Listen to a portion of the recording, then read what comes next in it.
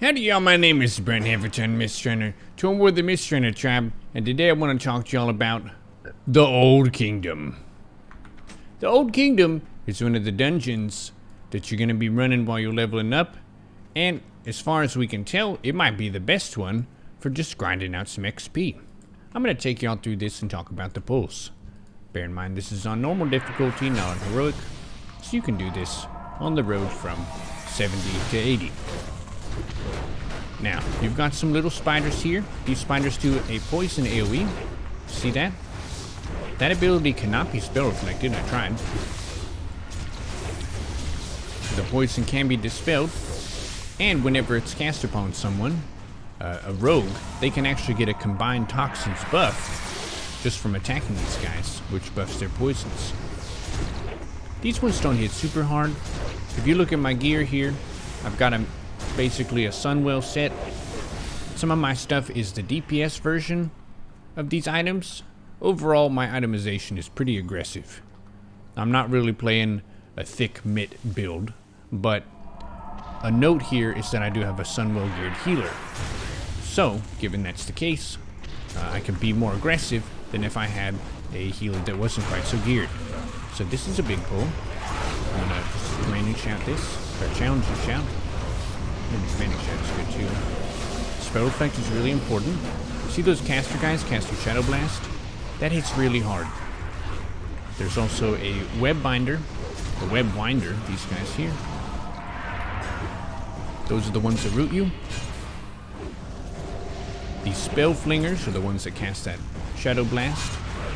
It'll hit your party members for about 5k to 8k, depending on if it crits. But if you spell reflect it, it'll deal about 18k to 20k damage to them.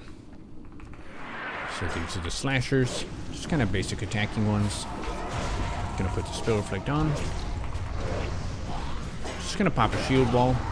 One thing that's pretty cool about Warrior and Wrath is they lowered the cooldown of all your big abilities, shield wall, retaliation, and recklessness.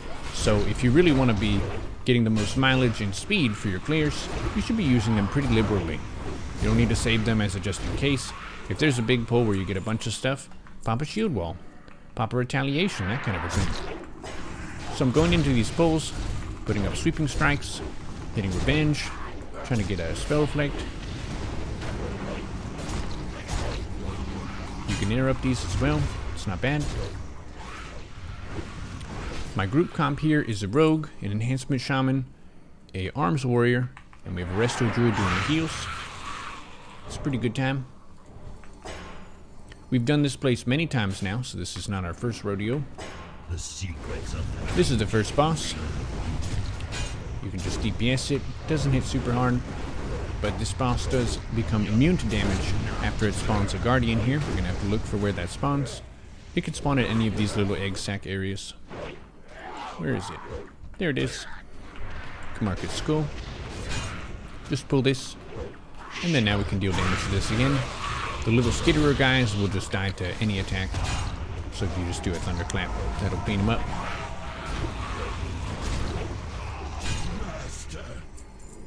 Can loot this. And then now we're gonna do another big pull. If you're just in a regular pug group, I would probably advise against doing something risky like this.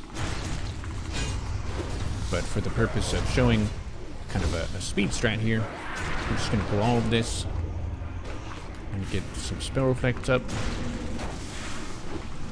I'm also gonna mix in a war stomp because I'm a Tauren. Get another spell reflect here. And I am spec'd into improved spell reflect, which means that I can reflect spells off my party members too.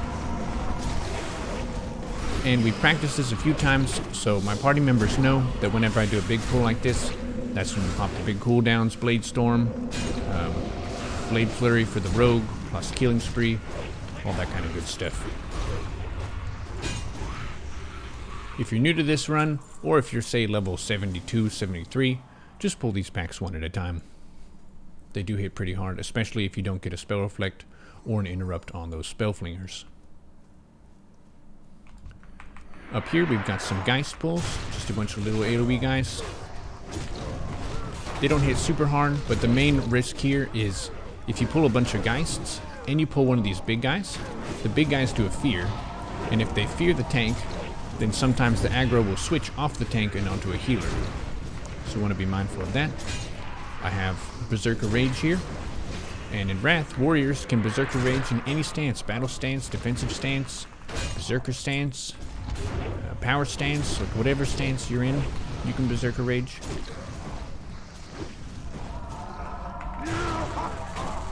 So just pulling these here. The big guys do a little enrage, they do some AoE. It's not a big deal. Just gonna put on my rocket boots. Now we have to go up here and click these 2 eggs. That unlocks the area to the next boss. Just gonna cleave these down. Spell affected. And we just cleave revenge, cleave revenge. So someone already clicked that egg. I'll show you my spec here real quick. I'm going for the revenge spec. So I have Unrelenting Assault in the arms tree. This buffs the revenge ability a whole bunch. Basically means that as long as you're dodging attacks, you can just spam it on the GCD. And you can see it's hitting for like 5.1k when it crits, which is amazing. He's doing killing spree there. That's a good ability. And he has Tricks of the Trade too, so the threat of that just applied to me. You can just right click these eggs you see here. Click that egg. Great. Now we're just gonna rocket boost over here. We got this other pack. Frostbringers cast a Frostbolt. Honestly, it doesn't hit that hard. It's like a 2k thing. It hits me for 1k. You can spell reflect it, watch. 1.3k, pretty weak compared to the spider ones that cast the Shadow Blast. But it does slow you, and these also cast Frost Nova, so you might be stuck in a situation.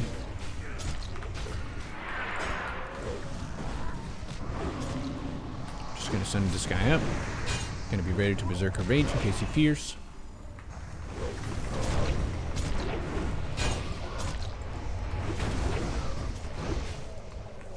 And then just to talk about some of the other dungeons that we've tried. We did feast on Utgard Keep, but that one, we were going through it so fast that we were hitting the instance cap where it says, you've entered too many dungeons recently. So we ended up switching over to trying to do this one. And what is the other one? Oh no, we did the Nexus. So the recommendation would probably be do the Nexus first. Oh, by the way, this is a boss. He's really easy. He just like stuns a person. Kind of like the sacrifice table in Dire Maul East. And then he vanishes and then he tries to take someone's blood. Or in the case of a tree druid, he's trying to get their maple syrup. He tends to emote a lot and just says a bunch of stuff, so a little bit annoying, but you can get past that. And you just run through this little cave here. Remember to duck if you're a Tauren or something. You might need to click off fire water. Okay, now we're going to do another big pull here. This room has a bunch of casters, so my team knows they're going to save their CDs for this. Okay, we got this pull. Spell reflect this. I'm going to retaliation this. We just did a bloodlust. Then I'm going to mix in a challenge and shout. I'm just hitting revenge and cleave. Our warriors use some blade storm. I'm going to spell reflect. Send some of those fireballs back. And that's great. That's a good pull. Very big DPS here. Show you the current segment DPS. Yeah, our arms warrior did 3.9k there. It is pretty cool that they really buffed the damage of warriors, especially tank warriors. From BC to Wrath, we actually slap now, which is cool. Pretty hype about that. Warrior tanks went from being a pretty good tank for progression, but not the highest threat tank single target and not the highest threat tank AoE. Just kind of bleh when it comes to threat. You could still do everything, like I tank Sungwell, tank Muru, tank Brutalis, all that. But, yeah. Warrior in Wrath is going to be the threat god tank. And that's really awesome. Honestly, it's what I prefer. The word on the street is that we're the squishier tank, compared to bears and paladins and DKs, but it's fine. I'm a Tauren. And yes, they did nerf Tauren endurance, but that's fine. I welcome the challenge. A lot of people are just stuck on the meta and they just freak out if anything gets nerfed, but it's not a big deal. The thing about Wrath is it's just so high tempo. There's just so much that you can be doing with your rotation, like stance in here. I'm intercepting, I'm sundering stuff. I can build some threat. I can taunt. I can cleave, revenge. Just getting these guys. These guys get 3k XP each. You could skip this room. This is kind of optional. But we're just doing it just to show you this room. It's really pretty. This is one of the things that I like about this dungeon, is it looks amazing. It's like a spooky, forgotten city deep in the earth in the far north. You would never suspect it. But there's some cave beasts here. I'm just gonna challenge them to Mortal Kombat. You know, test your might, that kind of stuff. Just gonna intervene here, using all the tools that I can to keep that tempo going. Remember to be consumed. I'm just burning through some of the TBC level consumes here. But if you are a tank and you're tanking dungeons, you get these nice boxes of Northrend adventuring supplies. Let's actually do this boss. I'm gonna tell them. So this boss here, the reason I'm typing this is because whenever we've been doing Zug Zug, just trying to get XP, we've been skipping this one. And we'll probably skip it for the other runs, but I just wanted to show it to you. One note here that caused us to wipe a couple times is make sure the shamans lift totems right now. Because there are a bunch of ads that run up here, and sometimes they just all get hostile and aggro onto you if you don't lift your totems. Do you see them here? They're going to go up here and then they're going to put a shield on. And they don't fight you all at once. But we've had a couple times where there's a totem that's on the ground, and then all of them just come in and attack us, and we just instantly die. So we DPS the boss flies up in the air. You get to play a guessing game of who's going to be chosen. Oh, I guess wrong. Okay, and the boss comes back down. This boss doesn't hit very hard, so I'm kind of berserker stance, dual wielding, just making sure I have threat. I'm getting in some damage. That thundershock thing hurts, get out. And that's the boss. Pretty easy one. Okay. Shield back on. Charging down here. Sweeping strikes, defensive stance, thunderclap, revenge cleave, revenge cleave, revenge cleave.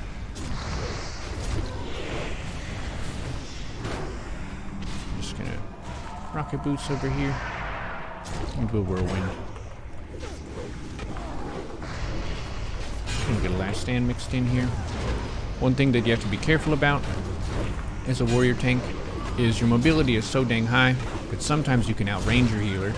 So you want to be ready. If you charge ahead like that, be prepared to pop a defensive. Braun is a really good healer, so he knows how to like switch to cat, get a sprint in, stuff like that. But you should be flexible as a tank. If your healer is not as strong, put more mid on, just pull a little bit more slowly. It's usually better to have really clean, consistent pulls than to have fast, risky pulls where you wipe. Because wiping adds a lot of time just to your tempo and speed. There's these forgotten ones here. These guys actually slap. They hit pretty hard for melee, and then they cast this Shadow Crash, which is the same ability of Kill Jaden. See that purple thing? That just hit me for 3.8k. And that's in defensive stance, so it's going to hit other people for more than that. If you're a tree druid, you want to be pretty careful. Oh, they also do a fear. See, he's running out of the way there. Those hit really hard, and the range of the AoE is pretty great. Like, it's that whole area like this. You need to kill these 3 guys for a quest, but it's just 3 of them. And then this is the last boss.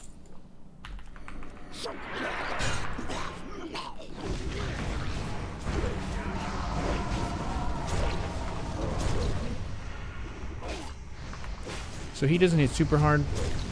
Again, a little bit of Kill Jaden vibes, because he does a mind flay.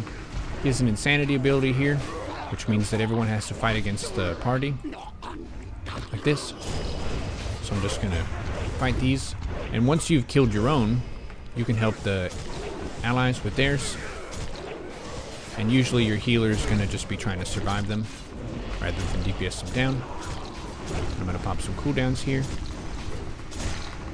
We're trying to get it before the second insanity, and we did without bloodlust. And that's basically the Old Kingdom. This is the best run to just zug through, kill everything, run out, reset, run back in. I'm just going to show you the route back in, just so you're oriented here. The caverns can be kind of tricky. You can get turned around like it's a maze. So we're going to go in here, and it puts you out somewhere different. And you just take a slight right, and then you take a left, and then you have, there's a guy over here. This is High Cultist Zangus. Poor guy, he's having a tough day. We're gonna hang it right here over the pool. You can slap some of these if you want to. And then you keep to the left. Keep to the left. There's a summoning stone there. This is a Azul Nerub.